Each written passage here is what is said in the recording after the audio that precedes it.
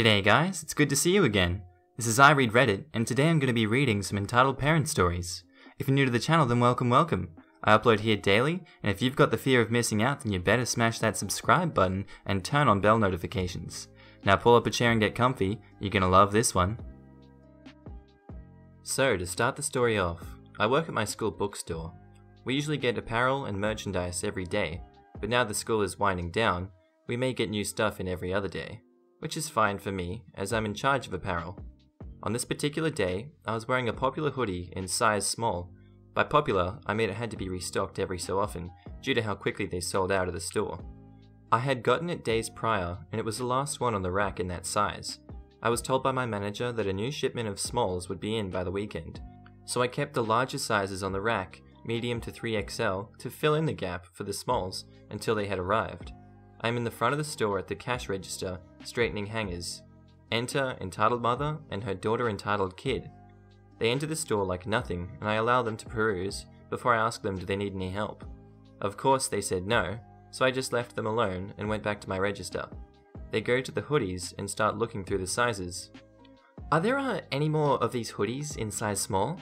No ma'am, as of right now we have no more smalls in store, but we are expecting a shipment in this week, so they will be restocked soon. Whatever. They continue to look around and grab items. After what felt like forever, they made it to the register for checkout. As I am scanning and bagging their items, I ask them did they find everything in the store they were looking for. No, because you lied and you said there were no smalls, and you clearly have on a small. I was able to buy the last small before they were all gone. We're accepting another shipment in soon, and if you'd like you can order one on our website. The entitled mother then cuts me off and says, "Give me yours." Huh? My daughter said she needs a small, and you will give her that small. No I'm not. We will have more by the weekend, and they can be ordered on our website. The entitled kid stomps her foot and goes, "Give me that small!" The general manager then pokes her head out of the office to see what's going on. Is there a problem? Yes, your employee won't give my daughter that small hoodie. She points to the one that I'm wearing.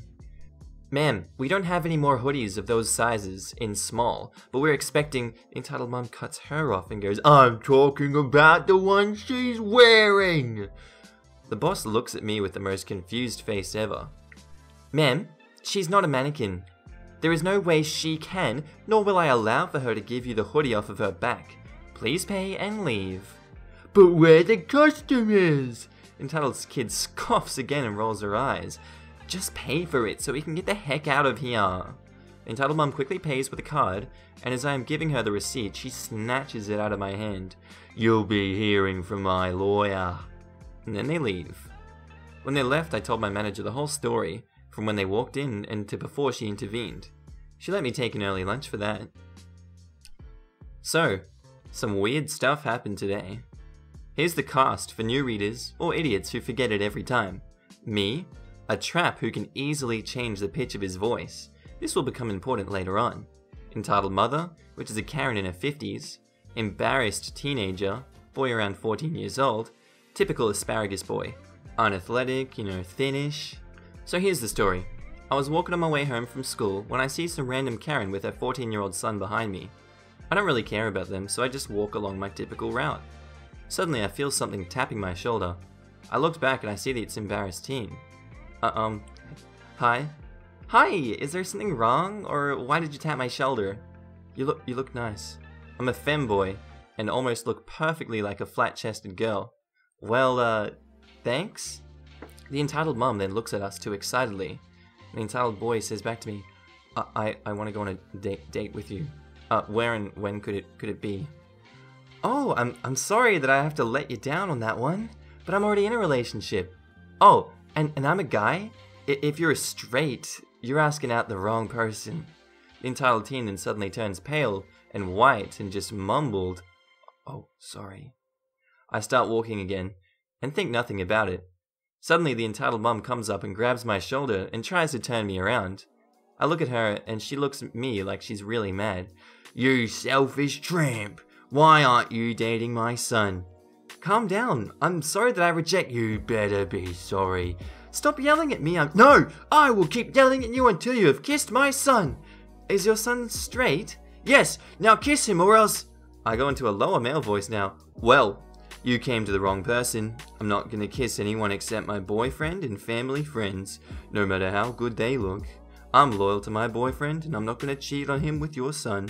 Sorry for the inconvenience. I get myself free from her grip, walk away, and I can hear the entitled mum screaming at me, "How could you? You fudger! My son deserves better! You're ugly anyways!" Anticlimactic ending, but still an jerk entitled mother. So, sorry for any grammatical errors, but I am Italian and I do not know English very well. Also, sorry if this is not an incredibly long or exciting story, but I thought it would be funny to read. This happened a couple of weeks ago. It was the day of my grandmother's funeral. She died in a hospital, and I was outside talking to the owner of the funeral company. This dude was also my godfather, and I had a very good relationship with him. It might sound weird that my godfather is the owner of a funeral company, but to me it's really not. He's known me since I was a baby, and he treated me like I was his son. Also, to me, his job is just like any other job, and it even has its benefits. Anyways, here we go. I was, and still am, 17. The story's cast is entitled Mother, Girlfriend, or my godfather, not girlfriend, sorry, entitled Kid, even though he doesn't play a huge role in the story, and me, yours truly. We were just outside the hospital, talking to each other. Parked in front of us were all the company vehicles, including the one you're thinking about, the funeral car, of course. All of a sudden, entitled Mum approached us. Hello? Hello? The entitled mum had her kid just next to her, and he was holding a drink. I was wondering if my son could take a ride on the limousine? She then pointed her finger to the horse. I think it's called that in English. Hearse. It took me a while to respond for two reasons. The first one was because that day I had so many thoughts going through my head, and a stranger coming to me out of nowhere caught me by surprise. I am a very introverted person, and I find it difficult to talk to people I don't know. The second reason was because I was holding my laugh. She legitimately thought that the hearse was a limousine. Oh, I'm sorry to say this, but that's not— are we going to say no to a little child? At this point, I don't know what to say. Miss, believe me, you don't want your son to go in that thing. Why are you so stingy? Even if he spills his drink in the limousine, it won't be a problem. You have enough money to buy a limousine, so you'll surely have enough to clean it. This is when my godfather steps in. Hey, excuse me, miss. What do you want to do? I want my son to ride the limousine. My godfather then said the most epic thing I have ever heard. He thinks for a bit and goes, well, sure, he can ride the limousine, but only if he has a coffin to be in. The entitled mum's a bit confused about the response. She takes a good second look at the limousine, and then she realized. I have no idea how she confused a hearse for a limousine. Perhaps the company logo was out of her view or something. However, she then realized her mistake. Her skin got pale and she just walked away as fast as she can with her kid. Me and my godfather just looked at each other and start laughing. Got removed from Pro Revenge, but it's about my entitled mother. On mobile, and English is not my first language. As I have stated in my last post, I had an entitled mother while growing up. I grew up with physical and mental abuse, since my only mother wanted kids to get financial support from the state. She had 2 kids in the end, me and my brother. Caste, entitled mother, witch of the north. F is my brother, me, you know who, and CPSW, my saviors. As mentioned earlier, I survived a bunch of abuse during the earlier years of my life. I was 8 when my brother was born and immediately feared for his life. Thank God she took the abuse out on me instead of him, since he was so small, and it was harder to hide the abuse than on me. Fast forward 2 years ago and I turned 10. My mother must have thought that I was old enough to think of going to Child Protective Services. What she didn't know was that I was indirectly contacted them a year and a half earlier, since my teachers found the marks on my body. She told me to pack a bag and leave her house within 5 minutes. I started to panic and ran as fast as I could. About 4 minutes later, she came and told me to hurry up, and what didn't fit in the bag had to be left behind. I ran a bit faster and left as fast as possible. What she didn't know was that I had laid plans for weeks about directly contacting Child Protective Services this time. Revenge time. My mum didn't think about the distance between our home and the Child Protective Services headquarters. It was barely 15 to 16 kilometers from the house to headquarters, and I started walking immediately. The only thing I hadn't taken into account was me getting thrown out. It was late in the afternoon when I started walking, so it was a bit late when I arrived at the headquarters. I'm short, about 5'4", I believe, so it took a while. They had closed when I got there. I decided to stay on the pavement until they opened up the next morning. It was during September and it got quite cold in the country I live in at the time, so I was ready to fly through the door when their opening staff arrived. I got inside and they handed me a blanket and a mug of cocoa and told me to explain what I was doing on the pavement. I explained from the start and showed them the marks on my body. To be honest, the look on their face was mostly shocked and had a furious look in them, but they were sitting with their 10-year-old, so they kept calm while I spoke. When I was doing speaking, crap hit the fan. They called some of the employees to come as fast as possible and called the cops to get them ready to deploy.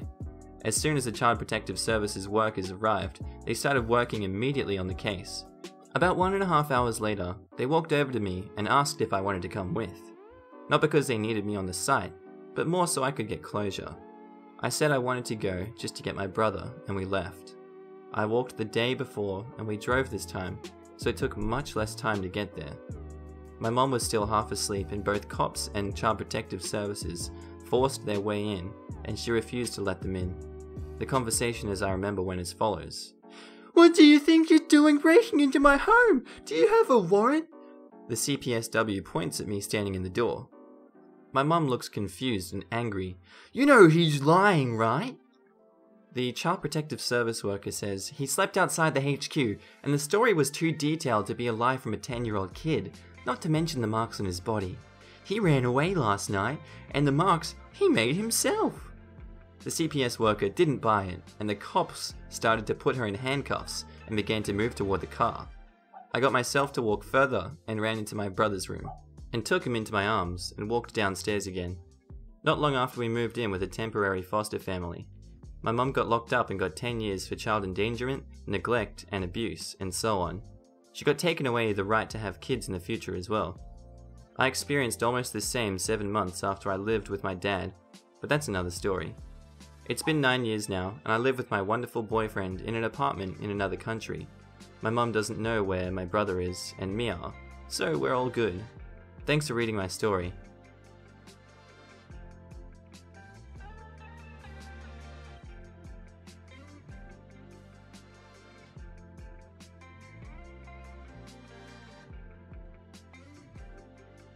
Hey guys, I Read Reddit here. For more juicy content just like that, hit the subscribe button and the notification bell, and I'll see you in the next episode.